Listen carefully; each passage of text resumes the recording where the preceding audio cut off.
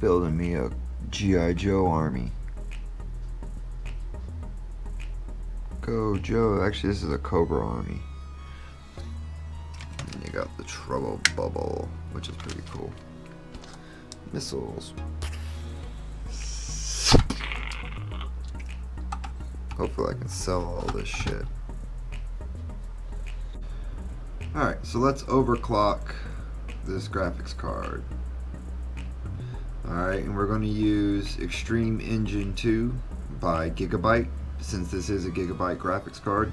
Now, I highly recommend that you do not play with the voltage. You usually don't want to play with the voltage. What we're going to mess with is with the GPU clock. Alright, now you can play with some of it, like in here they got like an OC mode, a gaming mode, and whatever mode. That's fine. If you don't feel comfortable enough overclocking it manually, then these options are nice too. And you can also do it with the fan too. You can also increase your fan speed, but I do that through the BIOS. So anyway, what we're going to do is we're going to increase. Right now our GPU clock is at 150%. That's about as high as I can go with it. So I'm actually going to drop the percentage down to 140 on the GPU clock, okay? And then down here on the memory clock, I'm also going to drop that down to 140, and then we're going to hit apply, right? GPU firmware power limit 0. That's 140. Actually, you know what? The software is recommending me that I keep the clock speed a little bit higher, so I guess we'll just go ahead and go with that.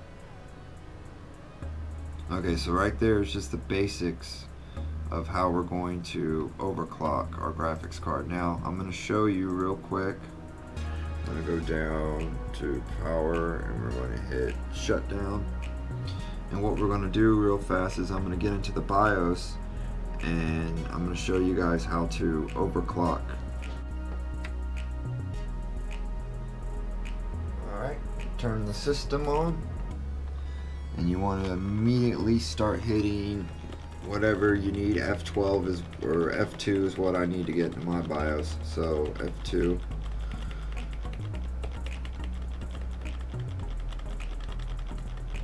Alrighty, there we go.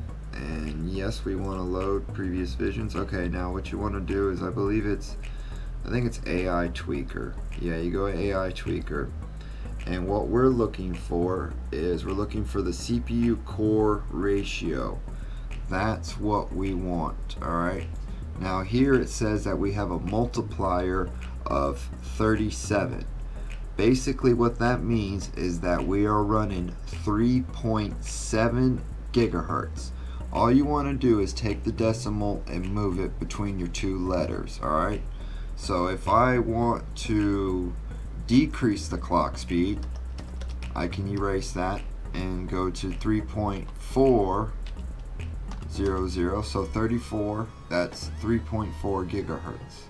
Alright, that's basically how you want to overclock. And then you want to make sure, okay, custom core ratio, that's on auto. Alright, you want to make sure that the memory that you're running is at the correct speed and frequency, which it is. Power mode is off. Let's go over here down into this section. Voltage is good, 1.2 volts, 1.8, 2.5, 0.9. Everybody is on auto, which is good. I don't ever mess with the voltage. I hardly ever play with the voltage unless I am trying to benchmark, and then I will go in here and mess with the voltage. But even when I do the voltage, it's minute increments. I mean 0.1 at a time, and that's just how I do it. So alright, everything is okay. I'm gonna go ahead and reset my overclock from 3.4 gigahertz to 3.7 gigahertz, so that would be 37.00, because you're times that power by 37 on your core ratio. Alright, and then let's see here, we set it to turbo, hit apply, optimize. Click the button to detect the lowest speed. Alright, and what this is going to do is it's going to calibrate my fans for me real fast, tell me which one of my fans is lacking behind, and if it's the CPU fan that's lacking behind, then I know that I need to increase that fan speed or the RPMs on that fan to give me more cooling. It's kind of a neat little trick to see which one it is. This right here is a Asus, a Rogue Strix, yeah, by Asus, and it's a B350F gaming motherboard, and we are on the current BIOS, and we are a UEFI BIOS, in case you were wondering, which is basically the standard. Right now we are in advanced mode, but we are waiting for our fan calibration to take effect. Okay, so the duty cycle is 20 through 31, and most of our fans are hitting in the 60 percentile, fan 1, 2, and 3, so our CPU fan is okay. The minimum duty cycle percentage of each fan has to change. Okay, so alrighty, let's see here, main security, let's see here, no, monitor, maybe it's underneath monitor. Alright, so right now we're running at 100, so we're at 46C. Motherboard temperature is 32, 114. CPU fan speeds at I want to monitor that. Okay, so that's 1200 RPM. I wonder if I can change that. CPU optional fan speed. Huh. Can I type in something? No. Alright, let's check something out real quick. Whoops. Q fan control configuration. What is that? Oh, check that out. CPU fan lower limit 200. Fan smoothing up and down time. PWM mode. English easy tuning wizard. Current configuration frequency is 3.7 megahertz. We are 37 times that. Temperature is at 40C, and my frequency is 16,000 on the DDR. Alrighty, that's good. Select your computer usage. Gaming and media. Next, select the type of CPU cooler you have. We have a tower. Next, estimating tuning results. CPU performance 6% and up. DRAM. If the system becomes unstable after running, please enter the BIOS setup and load a default system after you do. Yep. Okay. If the system becomes unstable, then you'll know. Alright. So now we're at overclocking at 6% on the CPU. That's not very much, but we should notice a difference in gameplay. Okay, so let's pull up Task Manager because we want to see what our performance is going to be. Let's go to performance. Alright, so we have our CPU. Alright, there's our speed. Utilization is 1. And then the NVIDIA, that's our graphics card, it's at 1. Alright, I'm going to go ahead and fire up the game. Now we should see an immediate increase in both CPU and graphics card. They should both jump up. Yeah, look at that, 40, 41. So by me increasing the speed of both the graphics card and the CPU, I'm hoping that I should get a little bit more crisper gameplay. And I did make sure that my aspect ratio was up. So, alright, so now we're at 10. Right now we're using 34% GPU and 11% CPU. Alright, let's go ahead and get this going. hopefully what happens if I did it right, the CPU should stay low and the graphics card should go up. See, what was happening was that the CPU was doing all the work and the graphics card wasn't doing that much work. So I went in there and changed some things around, and then I got them both about level at each other.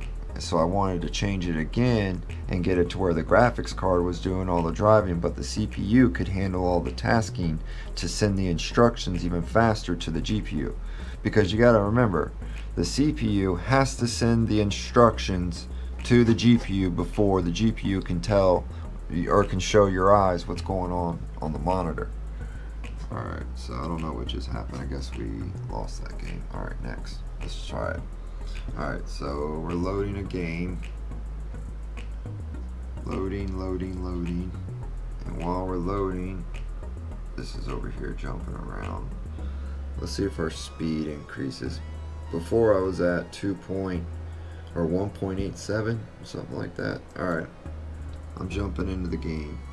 Okay, so far it looks like we're doing good. The GPU's at 35 and our CPU's at 25.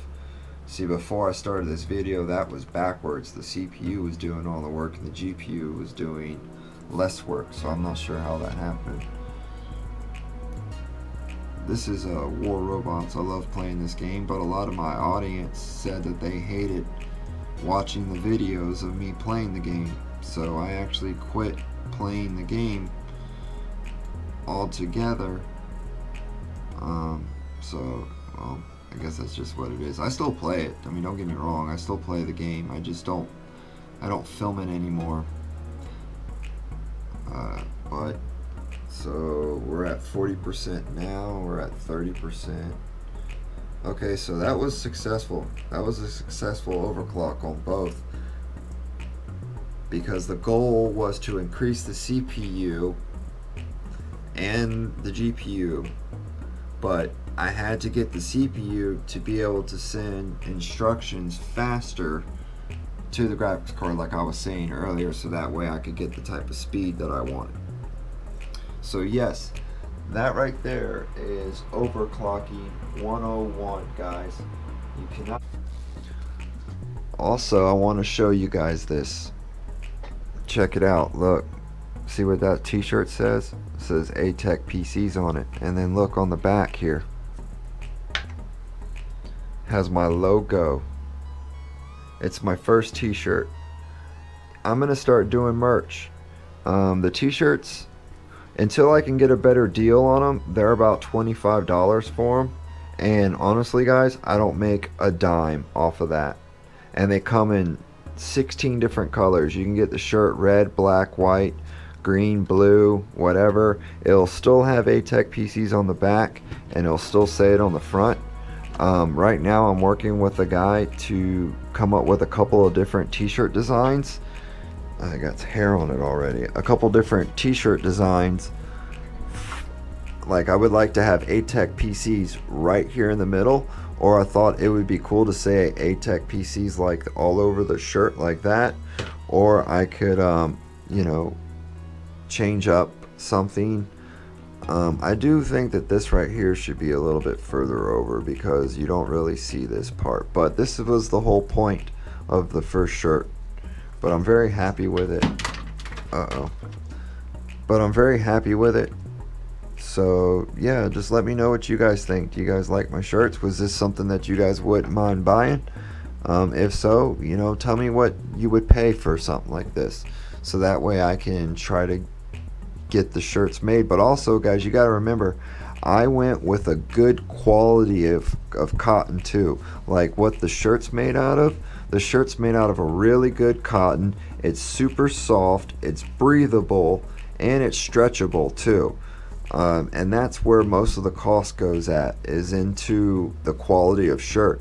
Now I could buy a way cheaper shirt and make the shirts a lot cheaper, but then, you know, after a couple of washes, the shirt's going to start fading, or it won't hold up very well, and I just don't want, you know, my brand or my company name to be on shitty quality shirts. So if you want good quality shirts, you have to kind of pay for them, and That's just the way it is. So, all right, I think I'm done overclocking this computer for the night. I got the results that I was looking for, so I'm happy with it. But okay, I think I'm gonna sit here and play this game a little bit more. I appreciate you guys hanging out with me and just for a few minutes. I just kind of want to show you how to overclock your computer real fast. So, yeah. I think that's about it.